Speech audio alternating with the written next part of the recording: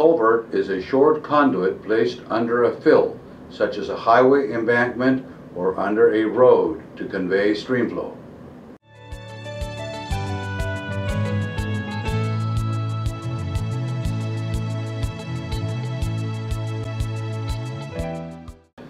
A culvert is engineered to pass the design discharge without overtopping. The three most common culvert materials are concrete, corrugated aluminum, and corrugated steel.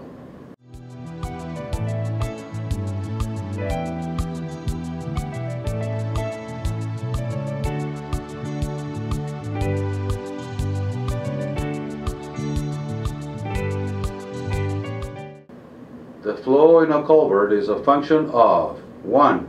Cross-sectional size and shape, 2. Slope, 3. Length, 4. Roughness, 5. Entrance and exit characteristics.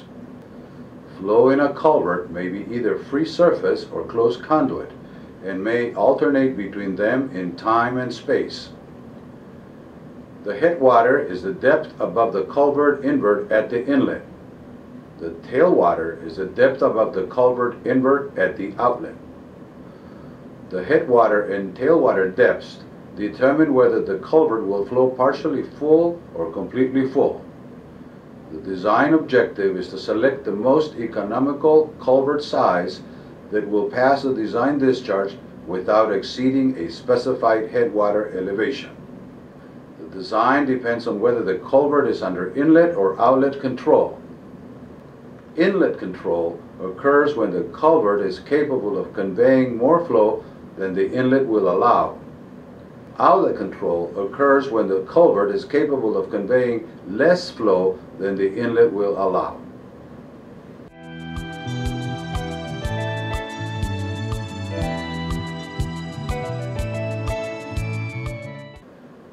Under inlet control, the control section is at the inlet, and the flow is supercritical immediately downstream. Under these conditions, only the headwater depth and inlet configuration affect culvert performance. The flow passes through critical depth at the inlet and becomes supercritical downstream. In the absence of high tailwater, the flow remains supercritical throughout and control remains at the inlet.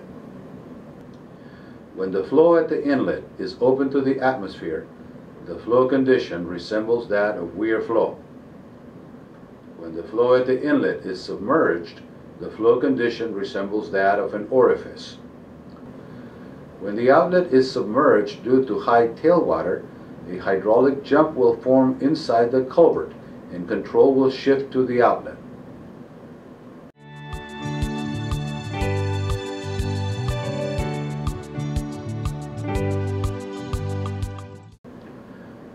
Under outlet control, the control section is at the outlet, and the flow is either under pressure or subcritical immediately upstream. Under these conditions, all factors affect culvert performance. These include 1. Headwater depth, 2. Inlet configuration, 3. Barrel characteristics including area, shape, length, slope, and roughness, and 4. Tailwater depth. Outlet control hydraulics is best described with pressure flow in the culvert barrel. Therefore, a culvert under outlet control is calculated with the energy equation resembling closed conduit flow.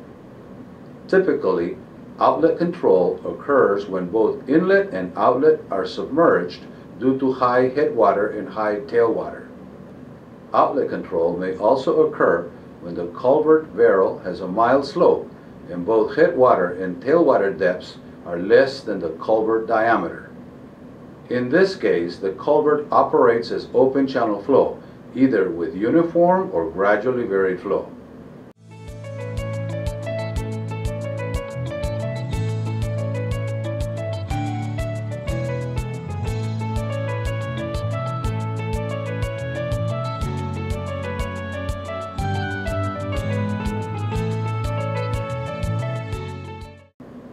Under inlet control, the aim is to calculate the headwater depth required to pass the design discharge. Under outlet control, The aim is to calculate the energy loss required to pass a design discharge. Given a design tailwater depth and accounting for all head losses, an energy balance provides the headwater depth required to pass the design discharge. In any case, the calculated headwater must not exceed a maximum allowable headwater elevation.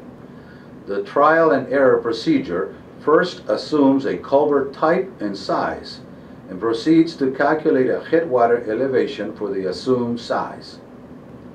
The procedure is repeated until the most economical size is found for which the calculated headwater elevation remains below the allowable maximum.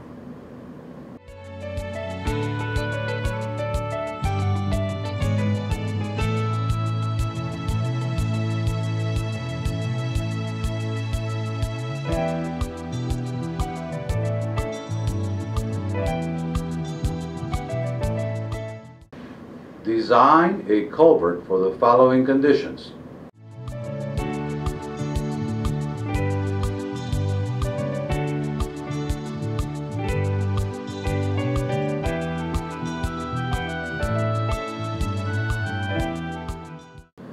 The design elevation for the upstream pool is the roadway shoulder elevation, 110, minus the freeboard, 2, equal to 108 feet. Assume a circular concrete pipe with square edge with head walls. First, assume outlet control. Calculate the outlet invert elevation.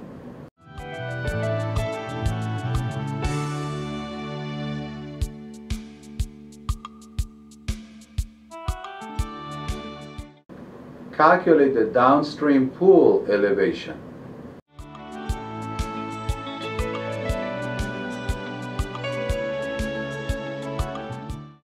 The energy equation between upstream and downstream pools is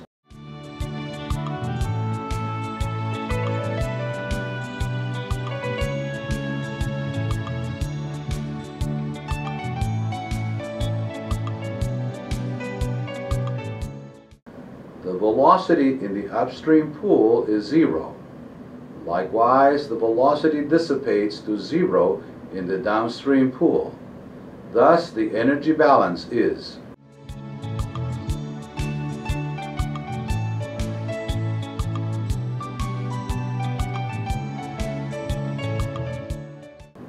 the objective of the design is to find the diameter that will produce a total of 6.5 feet of head loss. The sum of head losses is equal to the entrance and exit losses plus the head loss along the pipe, in which F sub D is the Darcy-Weisbach friction factor. The relation between Darcy-Weisbach friction factor and Manning's N is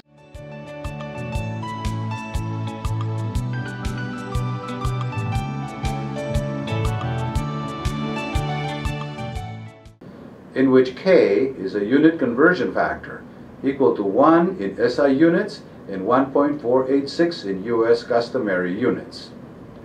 In US customary units, with G equal to 32.17 feet per second square, the relation between Darcy-Weisbach friction factor and Manning's N is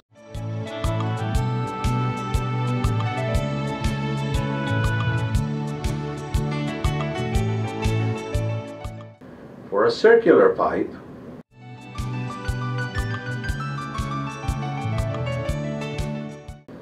and the relation between Darcy-Weisbach friction factor and Manning's N for pipe flow is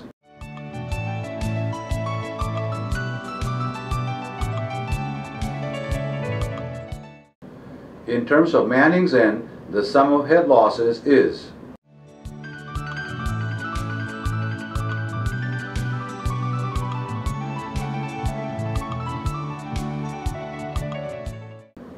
assume the entrance loss coefficient, K sub E, equal 0.5, the expansion loss coefficient, K sub capital E, equal 1, and with N equal 0.013 and L equal 200 feet,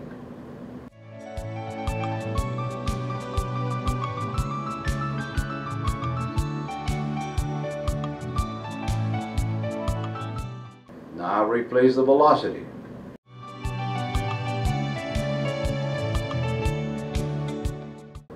And with Q equal 200 and the flow area in terms of the culvert diameter and G equal 32.17 feet per second square,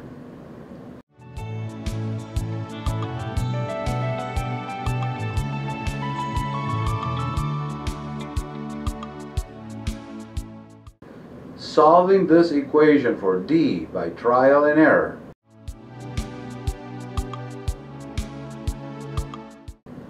for design, choose the next larger size, that is 4.5 feet or 54 inches. Enter the FHWA design nomograph with diameter 54 inches, design discharge Q equal 200 CFS, and square edge with head walls to find the ratio of headwater depth to diameter.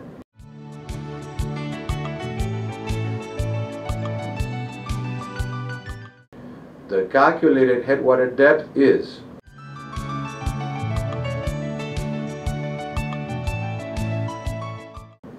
the upstream pool elevation is 100 plus 9.9 equal 109.9 feet, which exceeds the allowable value of 108 feet. Therefore, the culvert is undersized at 4.5 feet diameter. Next, assume the next larger size, a 5 feet diameter pipe. Enter the FHWA design nomograph with diameter 60 inches. Design discharge Q equal 200 CFS and square edge with head walls to find the ratio of headwater depth to diameter.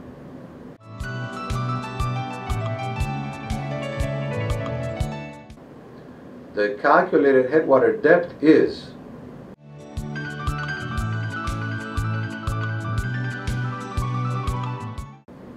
the calculated upstream pool elevation is 100 plus 8 equal 108 feet, which matches exactly the allowable value of 108 feet.